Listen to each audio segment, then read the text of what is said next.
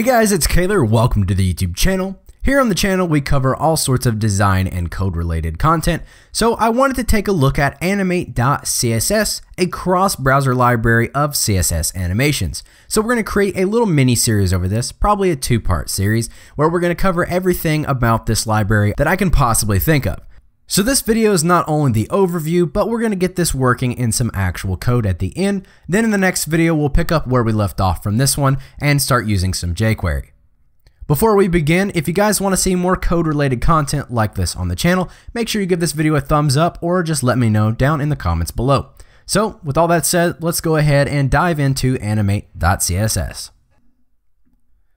So basically what Animate.css is a bunch of pre-made classes that you can choose from to add some motion to your website. So here on the website, we have a drop-down menu and we can look at all kinds of things that they have in this library. So let's just click bounce in and it'll apply this to this element here and show us an example of this. So this is a great way to see visually what all of these classes do. So there's fade in, and you can go through and check out all of these. I'll display all of these in a nice list here for you in just a minute so you can read through them and see what they all are. So to get to this, all you have to do is just Google Animate.css. I will also link this down in the description of this video, as well as the GitHub page, which we will be referencing throughout the video. So how we get started is we need to link to the library. On GitHub, they provide you with two options for a link for the CDN. Here's one of the options they provide for you. And then they also allow you to download the file on that website we just looked at. And then here you can link to it using Animate.css. We'll do all this later, so no worries. I just wanted to show you your options here. So once we've linked to the library, we have to implement the animation to an element. So here we have an H1 element and it's named example. And then we have a class. So the first thing we need to do is tell the library that this is going to be an animated element. We do that by giving it a class of animated. Then once we do that, we have the option to make this looped or infinite. And we can do that by simply specifying infinite. If you don't want this to be infinite, you can leave that blank. Then lastly, we need to apply the effect. And here we're going to use bounce. So this will bounce on the load of the document. So when we load up our page, this element right here will start to bounce infinitely on our screen.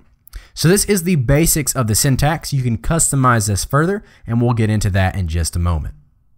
So here is a full list of all the classes and these are the effects. They do update this every now and then and add a few more. I think Heartbeat down here was just added recently. So you have a bunch of them. There's some that are grouped together, such as the fade ins. We have fade in, fade down big, fade in left. And then we have things like zoom, slide. There's all kinds of them. Again, on that website I showed you, you guys can test all of them out by selecting them in the drop down. Let's start to get into some other classes they provide for you. So here we have the delay class. So you can specify 2, 3, 4, or 5 seconds by just writing this out inside of our class. So if we look at the syntax for that, we have specified that this is an animated div. We have bounce as our effect. Then we want this to be delayed by 2 seconds. So we say delay -2 seconds.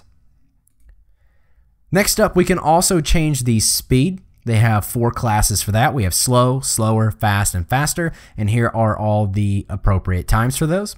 If we look at that syntax, it's exactly the same thing. We have animated specified, our effect, and then we're using slow to tell it we want it to go 2 seconds long. So let's get into the further customization that we can do. So if we take a look at our CSS now, so this would be whatever you're applying the element to. You can specify the duration, the delay, and the iteration count. So the first thing, animation duration, is simply the time it takes the animation to complete. So if we put that at 50 seconds, it will take 50 seconds for that animation to complete. The delay is just telling us how long we want the delay before the animation actually begins. And then the iteration count, you can specify how many times you want it to repeat. If you want to do infinite, you can specify that here, or you can do it in the syntax like we did before, just writing it in as a class because they do provide a class called infinite. And so now we are ready to get coding. So I'm going to go ahead and launch brackets, but you can launch your favorite text editor, and let's actually start to implement this into some code and see how it actually functions. So back in the browser, I'm just going to click download Animate.css, and then I'm going to save this. So I just have a folder called code, and then I have the Animate.css in here. So here in brackets, I have an index file and then a main.css file, and that is producing this result over here. We just have a simple button called animate, and this is what we're going to be animating. So I will provide exactly what I have right here in the description in the project files. So if you want to start and follow through with me, just go ahead and download that and start now. So what I'm going to do first is link to the file we just downloaded, which is the animate.css. So I'm just going to link to that. So link rel, and then I'm going to specify this as a style sheet, and then href, and then animate.css.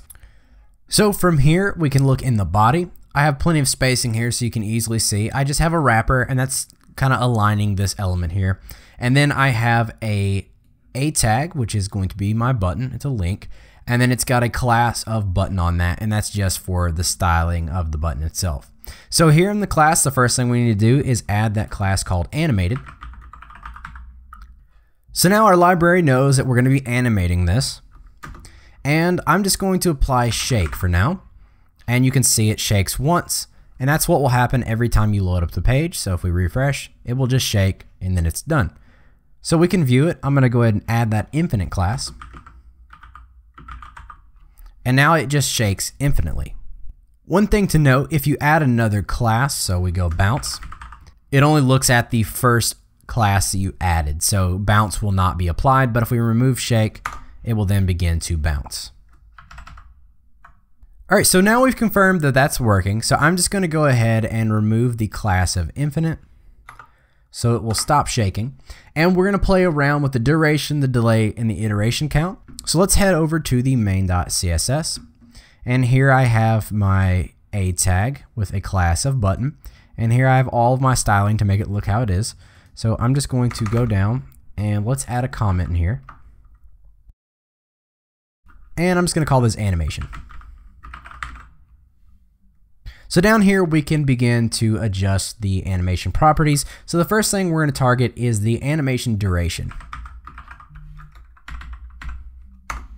Let's set this to 5 seconds, so 5s.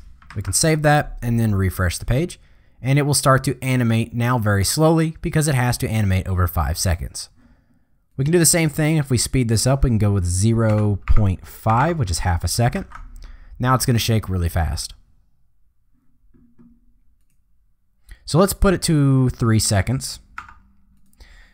And next we're going to do animation delay. Let's add a delay of 3 seconds as well. So when we refresh the page, it takes 3 seconds and then it will start to animate over the course of 3 seconds. So the animation time is 6 seconds from the start of the delay to the end of the duration. Then we can also set the animation iteration count. Here we can say how many times we want this to loop. So if I say 1 and refresh, the delay is 3 seconds and then it starts to animate over 3 seconds and then it stops. Let's quickly remove the delay and set the iteration to 10. You'll notice that it immediately starts and it's going to do this animation 10 times and it's going to take 30 seconds to complete it because it's 3 seconds long. And now it's stopped.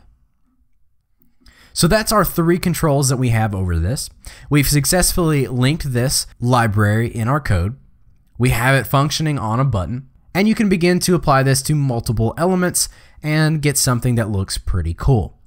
So in the next video, we're going to look at a different way to apply these classes using jQuery, because right now the only controls we have over this is when we refresh the page, the animation either starts or it has a delay, which is not very useful. We want certain things to animate when we hover on them or when we click on them. So we'll take a look at how to implement that in the next video.